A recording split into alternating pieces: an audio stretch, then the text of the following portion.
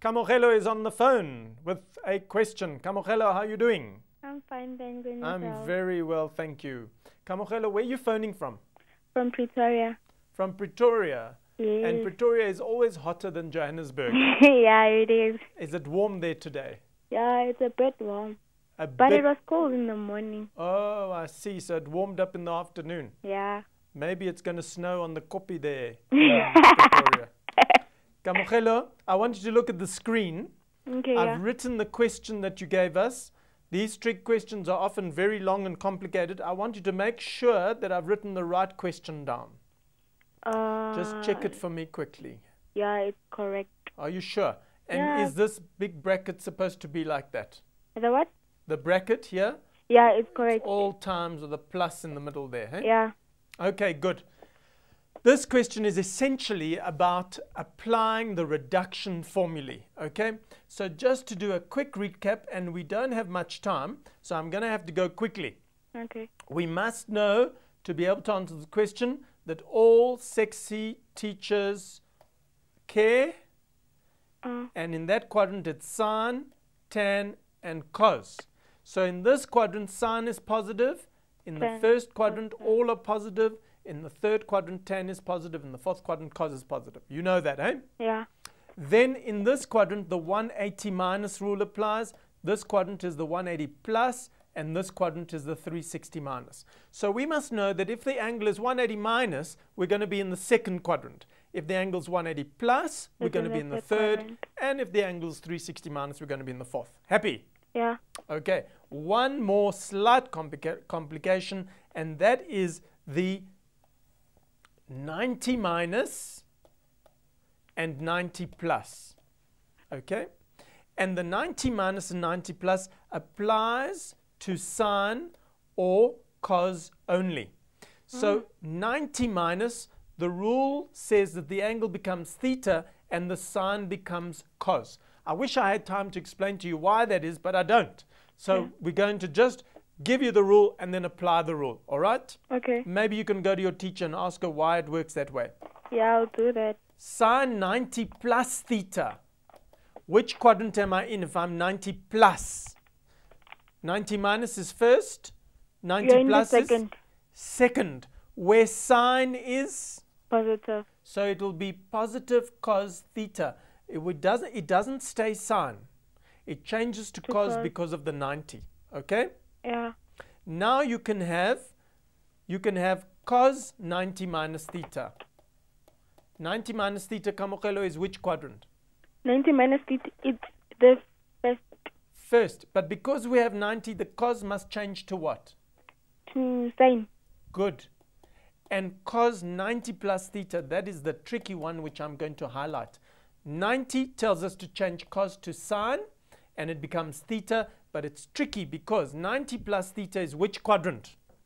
Second. Second. Where cos is? Negative. Negative. So we need a negative. It's the only 91 where we need a negative in front of our answer. And we're going to highlight that because students make a mistake with that. Cos 90 plus. 90 plus is second quadrant where cos is negative. That's why we put a negative in front of our answer and we change the cos to sine. Okay? Okay. So that very quickly is the theory that we need to know to be able to answer this question. So let's go and see how well we do here. Here we go. 180 plus x, Kamogelo, is which quadrant? It's the second, I'm lying. Third quadrant. Third quadrant, where tan is? Positive. Good. Then, look at this 540. It's huge. Why is it huge? Because it's greater than 360 degrees. So when we have an angle which is greater than 360 degrees, what we do is we just take off 360. So our first step is to take 360 off that 540. Okay? Okay. They're shouting in my ear about time, so we must move quickly. Okay. Sine of minus x, to get rid of this minus, it becomes minus sine x. Then we've got, look here, we've got 90 minus, correct? Yeah. What happens to that sign if I go 90 minus? It becomes, yes. If I've got 90 and I'm reducing, what happens to the sin? It becomes? Only sign. Over Yeah, here. that's where I got stuck. That's where you got stuck. Yeah. Because look at my rules here. Yeah. What did I say about 90 minus and 90 plus? You said that if it's sine, it becomes cos.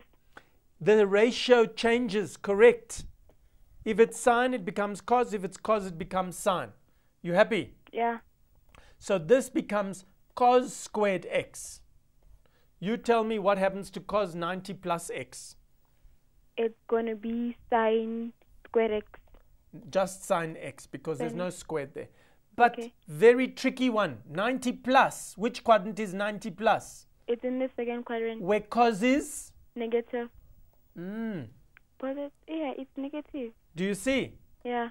Okay, here we go. 10x. The next, 180 plus x. Which quadrant is 180 plus x? it's the third quadrant. Third quadrant, where cos is?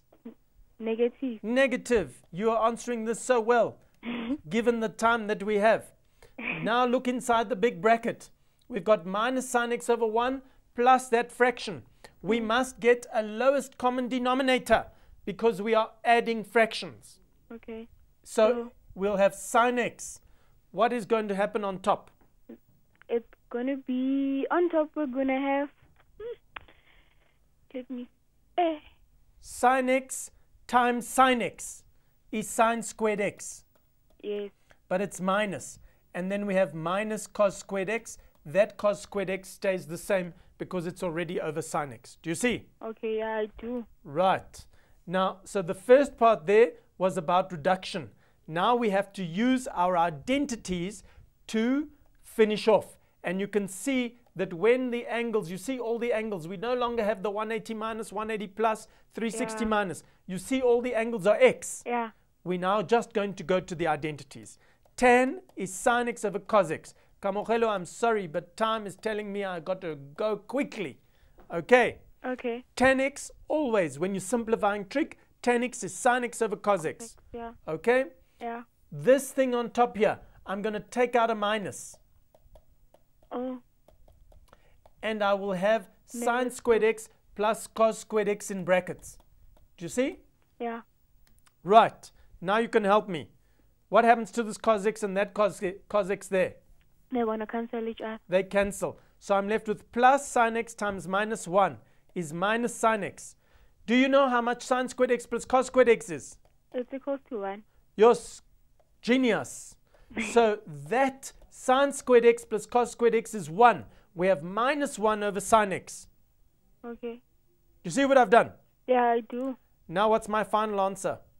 Your final answer is 1. Well done, Kamogelo. My final answer is 1. Yay! Yes, it's exciting, isn't it? Yeah, it is. Kamogelo, we've got about 30 seconds just to recap again. Okay. We first reduce, hey?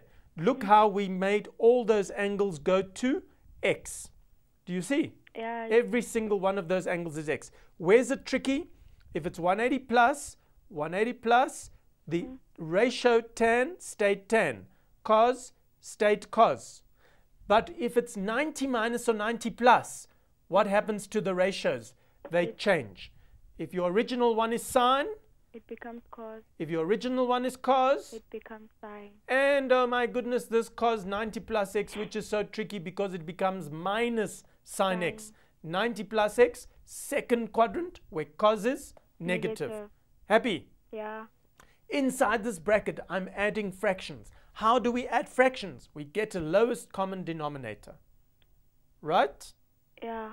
Then we pulled out the minus. And we had sine squared plus cos squared, which we identified as 1. And the tan x we changed to sine x over cos x.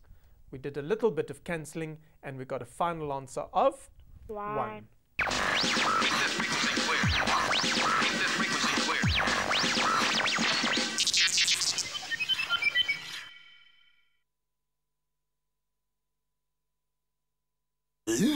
clear.